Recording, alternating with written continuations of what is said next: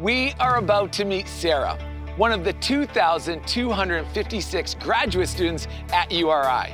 Sarah, from New Jersey, studied marine biology here and is now entering her one-year master's program at URI. Let's go hear from Sarah, who is on the Captain Bert boat, a URI research vessel, about her experiences with the sea.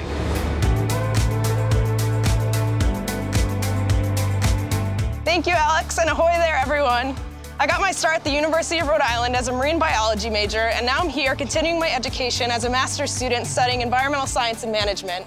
Today I'm going to be talking to you all about how college education is more important than just learning skills for a job. Learning outside of the classroom is just as important in helping to elevate your goals. My first semester here, I was lucky to have Dr. Bradley Weatherby as my URI 101 professor. Dr. Weatherby is one of the best shark researchers in New England, and at the end of my class with him, I asked if he had any openings in his lab on campus. He had a few students graduating from his lab, so I was able to jump right into tracking sharks off the coast of Rhode Island, California, and Mexico as soon as my second semester here. I even got to take some trips out of the marina to tag sharks myself along with a few other students. In January of 2020, I participated in a J-term course led by Dr. Graham Forrester and Katie Nichols in Bonaire, which is a little island off the coast of Venezuela. This was a coral reef conservation scuba diving course where we got to dive 3 times a day for 2 weeks. We actually got to spend a little over 21 hours underwater throughout the class.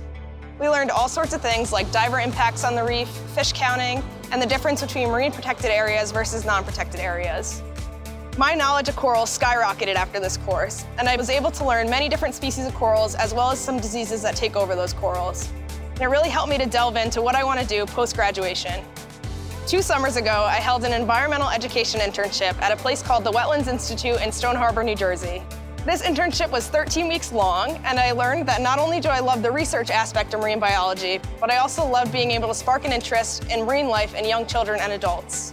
Being able to see people's faces light up when they learned something new or got to hold an animal from one of our touch tanks and learning stations was something quite amazing. I got to practice my public speaking and communication skills by running all the educational programming throughout the Institute, and this really helped show me all the opportunities that are waiting for me once I cross the stage with my master's degree at graduation next year. The hands-on experiences that I've had during my time at URI will have lasting impacts on my career as I continue my work and studies in marine biology. Without URI, I wouldn't have been able to challenge myself through travel, classes, internships, and other experiential learning opportunities that will make me an overall better environmentalist. That's my story so far at URI, and I can't wait to see how the rest of it unfolds. Back to you, Alex. Thanks, Sarah. You really had so many hands-on learning experiences that propelled you to the next step in your journey at URI. Tagging sharks, educating young people, and traveling to Bonaire have all definitely shaped your journey. More than 6,700 students participate annually in experiential learning, and the work they do outside of the classroom changes their trajectory. Just take it from Sarah. Thanks again for that.